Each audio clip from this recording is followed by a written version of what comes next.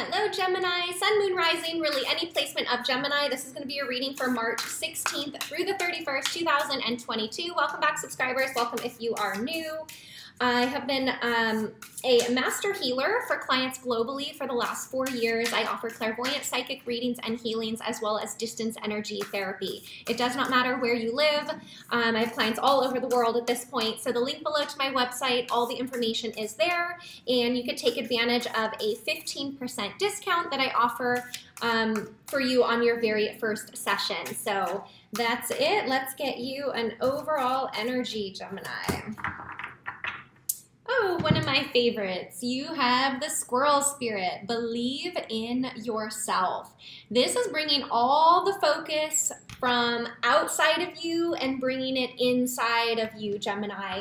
Where can you believe in yourself a little bit more? Where can you let go of outside validation or needing that outside approval, outside kind of proof that you're doing the right thing, being the right way, etc.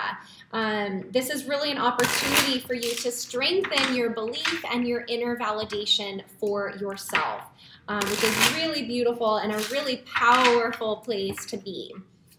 All right, let's see what else we've got for you, Gemini.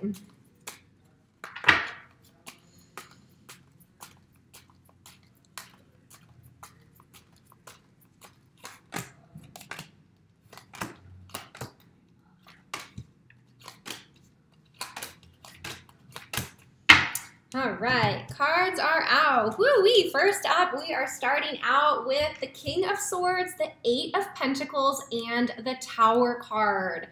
Okay, Gemini, I am seeing your energy here on the King of Swords, and with the Eight of Pentacles, there is something that you have been working on. Doing your work, doing your daily tasks, focused in on it. And the Tower card is a message from the universe that what you've been working on may not be the right thing for you. And I know that can be a little bit hard of a message to receive, but this is where the believing in yourself comes in. It's okay if you've put energy into a relationship that hasn't worked out, or a project that you change your mind on, or a friendship that turns out to just not be someone that you feel lifted up around. So there's a deeper message here for you to really trust yourself, to believe in yourself on the inside with the work that you are doing. And if the universe comes in and gives you a tower moment, there is silver lining there. There is a reason for that. And the Tower card is not always doom and gloom. It can be an aha moment, an epiphany, a realization, recognizing something that you just cannot unrecognize, and it really shifts your perspective on something. And this is a really important, I'm hearing that this is a really important lesson for you. And it doesn't mean that the work that you've been doing is wrong or bad. It has all been very necessary. So the effort and the energy that you've put into this relationship or this friendship or this work project, none of that is wasted, but it may not be in alignment for you to continue. So the Tower card is just coming in to kind of shake things up a little bit to say, hey, are you sure? And that, hey, are you sure? The answer should be coming from within, not outside asking, what do you think? What do you think? What should I do? It's really believing in yourself that you know your truth, you know the decisions that you need to make and what is best for you. So kind of the silver lining here is you really bringing the power back to you to be the energy of this King of Swords, who is someone who knows what they want. They have the clarity. They know how to communicate it, ask for it, etc. So the Tower card is an epiphany, an aha moment, a realization that you may need to change things a little bit and to be okay with that change. Next up, we've got, wow, look at this. We've got 10 of Pentacles, the High Priestess, and the Emperor card.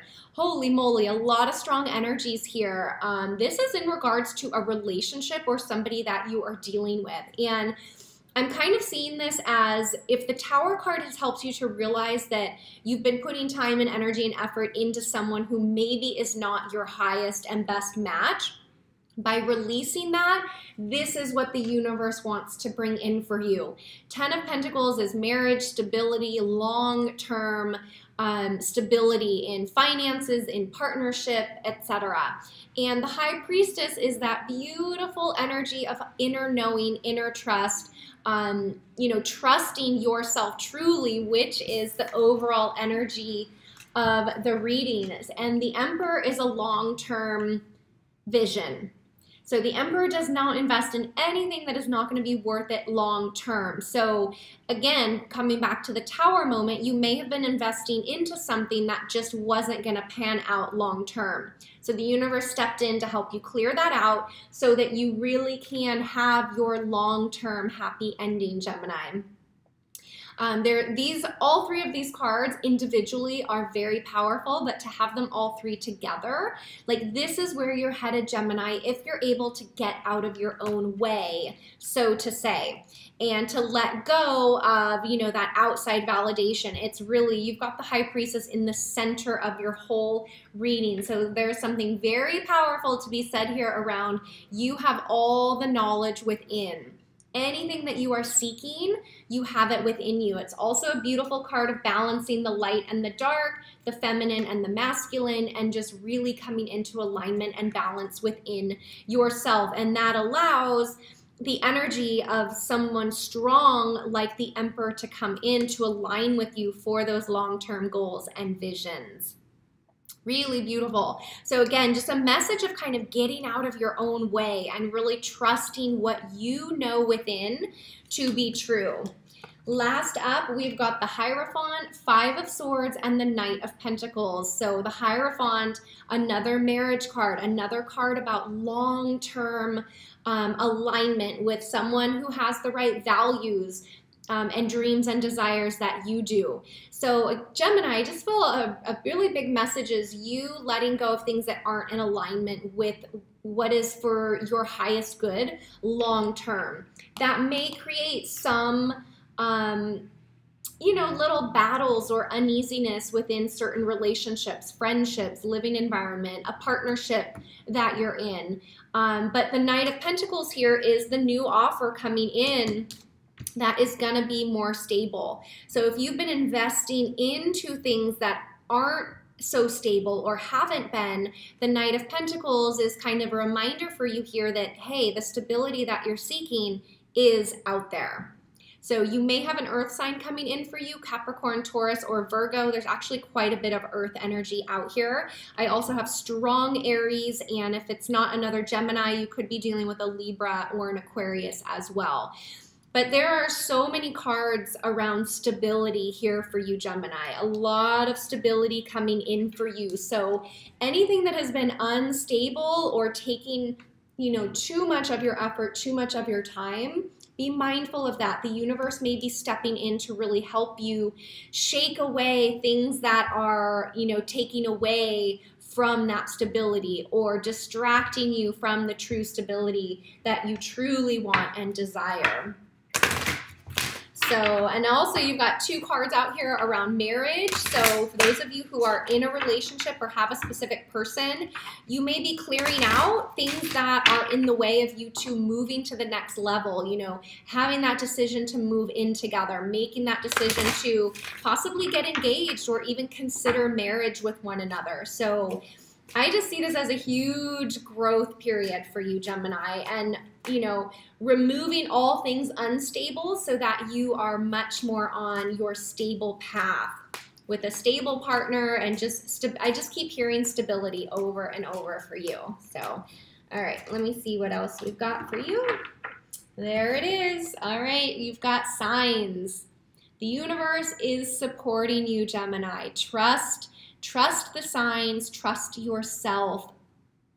And in doing that, the signs will present and you will see them. So really beautiful match with believing in yourself, because the signs are going to come just for you. Nobody else can see the signs. Only you can see those signs within. I love that. All right, let's get you a spirit animal message here. And then we'll wrap up the reading.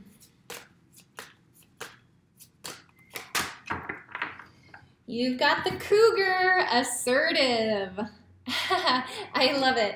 In silence, you find your power. Claim your leadership role and take action.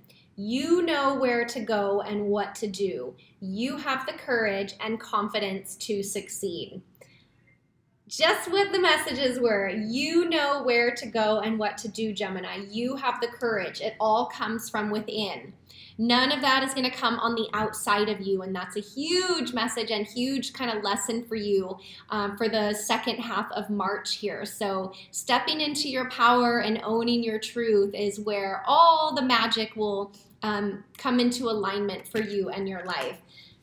Awesome messages. I hope this resonates with you. You can always watch your moon sign, your rising, or really any other placement of Gemini. Thank you for the likes and subscribes. If you missed the intro, I'm a full-time master healer. I've been specializing in distance healings for clients globally for the last 4 years. I offer clairvoyant psychic readings and healings as well as distance energy therapy. So it does not matter where you live. I have clients all over the world at this point. The link below to my website, all the information is there. You can read about the benefits, read about the testimonials, and definitely take advantage. I have a 15% discount for your very first session with me. So you can take advantage of that if that is helpful for you, if you feel called to do so. Otherwise, Gemini, I'm wishing you a beautiful finish to March, and I will see you guys back here for the first half of April readings. Take care.